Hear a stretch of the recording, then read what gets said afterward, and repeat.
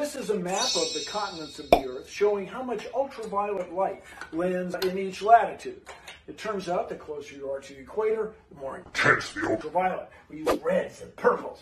But then as you move away from the equator, we change the colors to orange, yellow, greens, and grays. Now here's the same map of the same continent with just one color. And it turns out that everybody on Earth is descended from people that live here in Africa. And then as groups of us moved around the world, the color of our skin had to change. And here's why. Our skin is where we make vitamin D. If you don't get enough ultraviolet, you don't get enough vitamin D. But if you get too much ultraviolet, then you break down your folates. You have to have it in perfect balance.